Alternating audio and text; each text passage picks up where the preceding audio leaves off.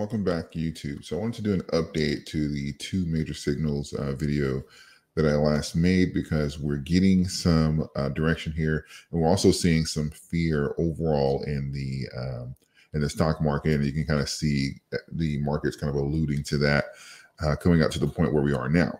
And if you haven't been keeping track of the stock market, well, you know that most of the companies that have had earnings this week, I'm talking about big companies like Amazon, Microsoft, etc., have missed earnings. So Apple hit earnings yesterday, but Apple is actually on a tear right now, and it's not pushing the market up. Right, there's still massive fear overall in the market, and I think we're going to see that trickle over to crypto. And crypto typically is more reactive, and sometimes you'll even get a reaction here prior to what you're seeing in the market. You'll see it sell off in crypto first, and then you'll see sometimes it has a direct correlation here. You'll see like a week or so later, you'll see the sell-off reflect in the stock market. But I want to start here with Bitcoin, and we're going to get into Dogecoin and talk about those two major signals here. So the setup that we're looking for was for Bitcoin to run up and retest some of these higher highs, excuse me. And what we're looking for is not necessarily the all-time high, but we're looking to get in this range here, somewhere along where this blue bar is, which is that 70 to 72 range, right? And we had two attempts to do such a thing, and we got pushed down. And this one here, the last time, was certainly more aggressive, back to 68. So what that means is it's still not ready to go and make those retests, and the strength in the movement is not there to go and do those retests. So we had these golden crosses here, which is actually good. This kind of gives you a idea of the current trend here, especially when we had the 14 cross the 200, very bullish signal. And obviously we had a big run, corresponding with that. Then we had the 14 cross the 72. We continued up and did two retests here to go higher, and we got the rejections here. So now we're seeing this off here. We're seeing some push-offs of the 200-day moving average. That's this red line here. And we're seeing a curve of the 14. Now, if this continues here, especially with these larger candles here to the downside, we'll actually have a rejection to the strength level in Bitcoin to the point where we're having a death cross in the 14 to 72.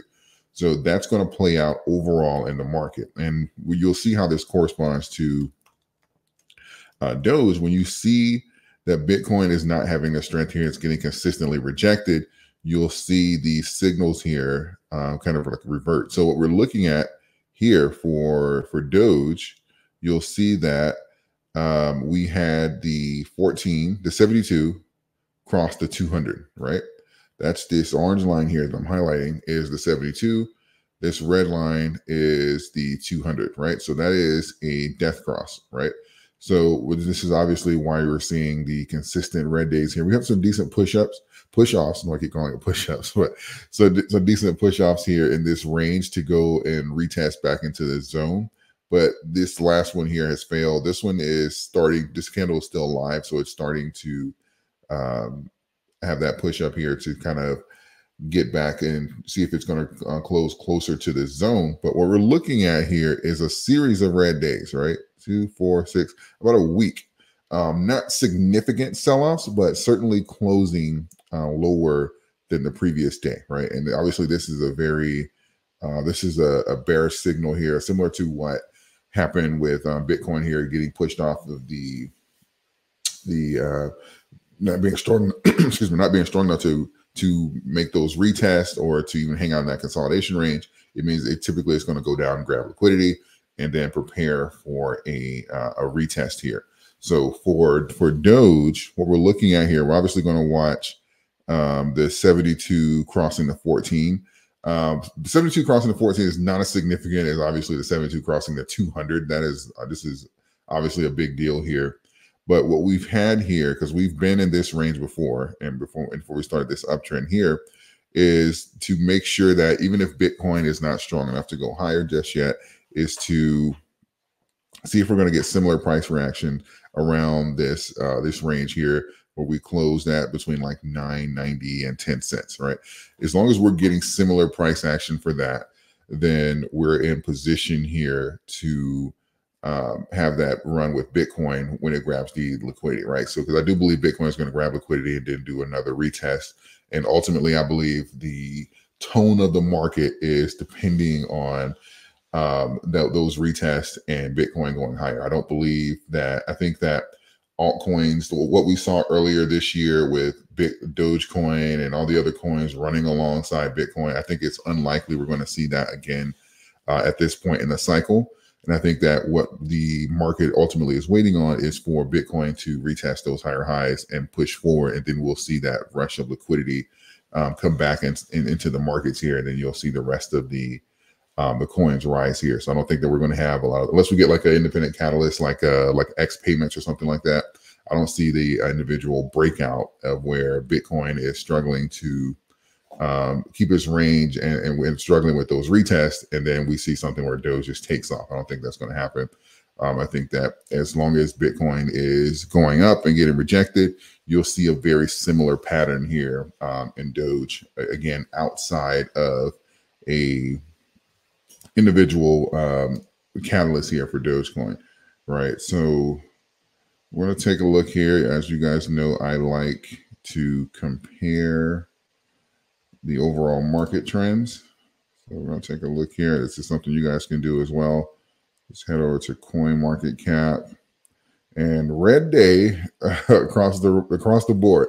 So this is looking something like this, similar to the stock market. There's blood in the water everywhere. And the crypto market is no different. We'll see. Let's see here. Yep. So again, for those of you, this may be the first video you watch. I'm looking at the patterns here on the last 7 days, making sure there aren't any divergences between the coins that are like pegged to the dollar or anything. But yep. So we're seeing consistency here. So no divergences. Anything alarming here? We're currently around Doge is around 1129, Bitcoin 63,328.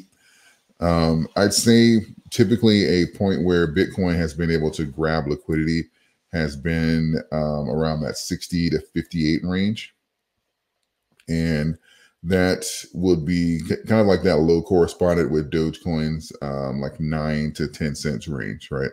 So as long as those liquidity pools provide strength here for a rebound, there won't be a case for lower here, because this is just a case of the bulls and the bears. And so right now the bears are sitting at I believe it's around like 14 cents for 14 cents for Doge, and sitting right at 70,000 for Bitcoin. And when they have these retests and they have this battle here to go higher, the bears have won consistently over the last few months. So this is just a question of getting enough liquidity, getting the strength here to ultimately push higher. And I think that's going to start with Bitcoin here, and then we'll see that kind of trickle over into the market. So overall, if you can look at some smaller time frames, you can see more of the price action here. But you know that on here on my channel, I'm typically looking at some of the longer time frames to get an idea of like strength levels. So that's why we're looking at the dailies here. But I believe that if we see the 72 and the 14 again, it's not as significant as crossing the 200, but that could signal that repeat of what we saw last time, where Bitcoin went to around like 58 and Doge went to around like 9 cents. That could be just a indicator that we're going to go lower and grab some additional liquidity. And as long as we bounce from that range, we should run and retest again, right? So ultimately at that point, it's just a waiting game. We're going to have to kind of see. But those are the major signals that we have there. And I want to point out that because all of these signals that are relatively close to each other, you can see these death crosses turn into golden crosses, and you can see like these signals can change relatively quick. Or I'll say like over the course of like a week, they can be saying something different, right? Because right here we have the 14-day, and we have the 200 and the 72 all right here in the same area. So some decent price action, then we can have another signaling to the upside. Same thing with Bitcoin, right? It's not and that's one of the exciting things. This is not the chart I was looking for, but it'll do. But it's one of the exciting things about this time in the market, is because when you have these signals, things can change relatively quickly. So people will be like, oh, okay, well, you have the people are saying that, okay, cryptos, if this run is over, it's dead. And then you have things change relatively quickly. And that's how you generate a lot of like that, that hype and stuff that ultimately ends up pushing the market even higher.